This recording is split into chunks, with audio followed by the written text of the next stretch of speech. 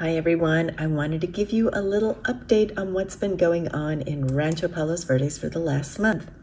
So right now we have about 15 homes from September 1st to the end of September 2023.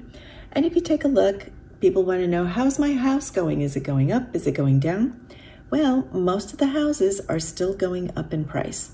And it's always important to just always find out what the homes near your home are selling for and make adjustments. So you want to make adjustments for whether you have a new kitchen, new bathrooms, new flooring, a view, the lot size, and so much more.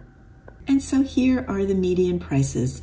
For single family homes, the median list price is $1,900,000 with the median close price at $1,885,000 and median days on market 20 days. And even if you're in the same city, prices can really vary just depending on so many factors, including view and location and so forth. So to find out what your home could sell for, give me a call. This is Clara Duran Reed with the Duran Reed Firm Realtors.